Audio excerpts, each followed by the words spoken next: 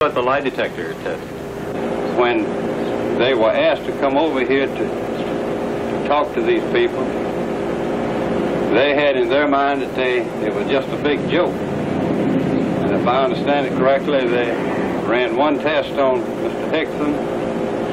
The machine showed that he was telling the truth. Then they run another one. And then the examiner, he began to wonder himself.